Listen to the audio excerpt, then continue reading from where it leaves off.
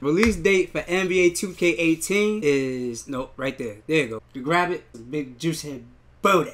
You're gonna receive all of this stuff that you see right here. September 15th. If you look that way, yeah, that way. This is what it comes with basically. Early tip off.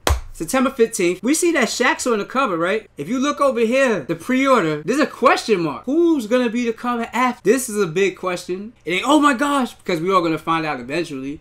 But I wonder who's going to be the cover after. I think it could be Westbrook, because he had an awesome season. James Harden, perhaps. He had an awesome season. Or will they even do a throwback player, like a Vince Carter or something like that? What if they put Iverson on the cover? That would be dope. Shit, they should do a legendary Iverson edition, yo, something like that. They probably going to do that for the 20th edition. I don't know. Like, you see people do reaction videos, and they say they don't know if they're going to rock the Shaqs.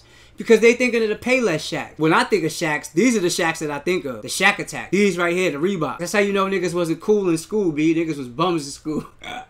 Yo, LS57, I'm out of here, man. Gotta feed the streets, man. Spit a clip. I'll see y'all next video, man. Peace.